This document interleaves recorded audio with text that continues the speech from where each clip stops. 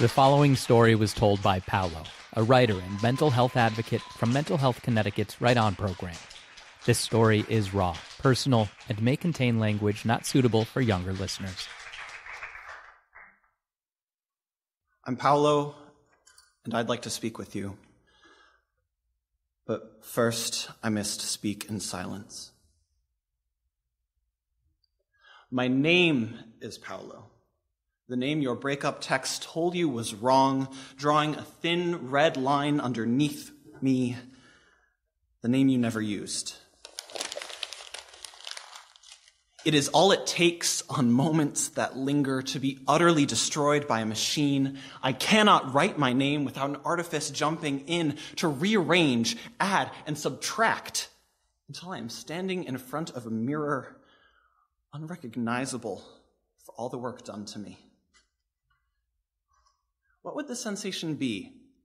I wonder, to fold, to be in the active process of enveloping the static object, embracing it, steely arms wrinkling in panicked delight.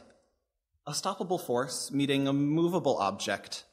My love for the instant so intense, I long for this romance at full speed, barreling into, caressing tenderly.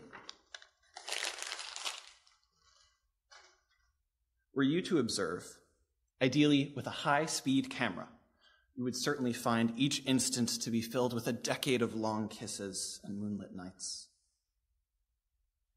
Would my heart be pierced by flying fenders, propelled from the mere mention of our meeting?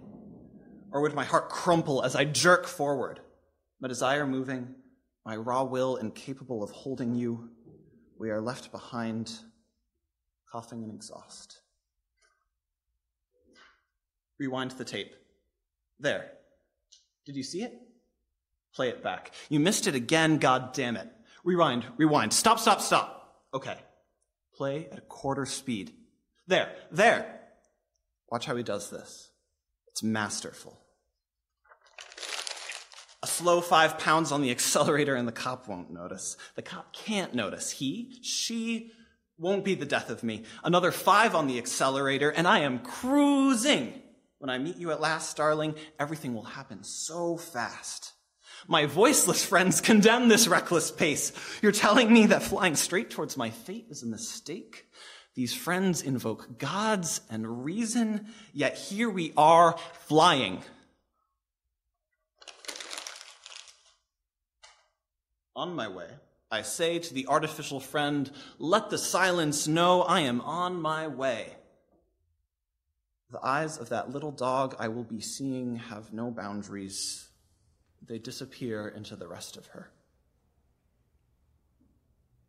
My body restrained, my heart emerges from my chest.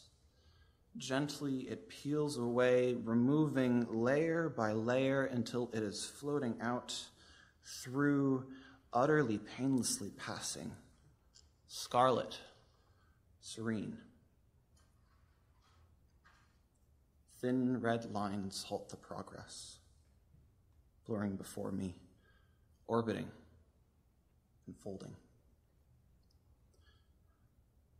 After patience, the void collides into itself while I am gripping the controls, pupils eclipsed, I epiphanize. My flesh is the heavy machinery my medications tell me not to operate.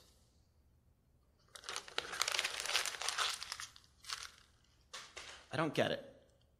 What was masterful about that?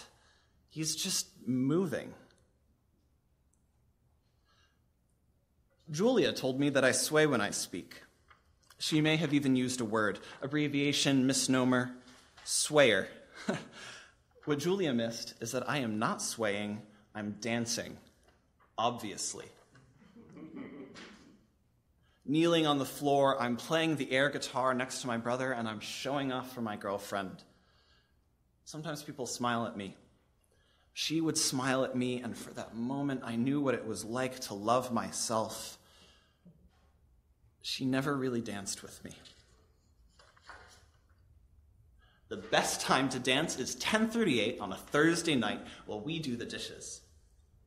I've decided to use we in that context so that you feel welcome to join me as I slide around the hardwood floors in my torn-up socks, which I've often caught on the odd nails I do just this thing.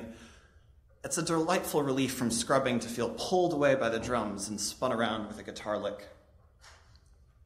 I think I've gone to 1 or 2 real parties in my life, parties with youth and peers.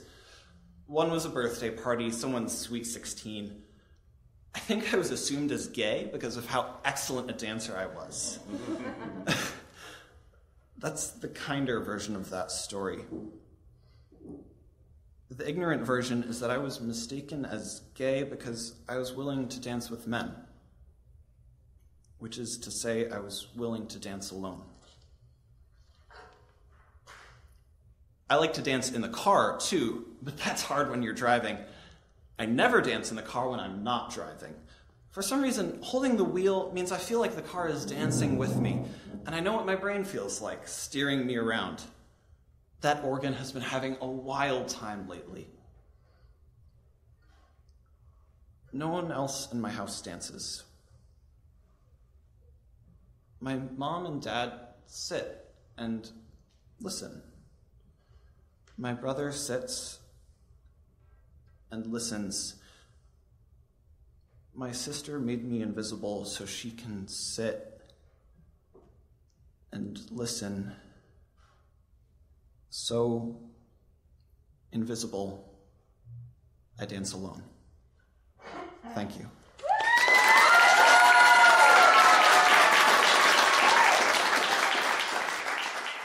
This story was recorded in front of a live audience at CT Improv's theater in Hartford, Connecticut.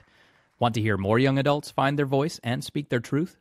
Go to mhconn.org/writeon. That's WRITEON.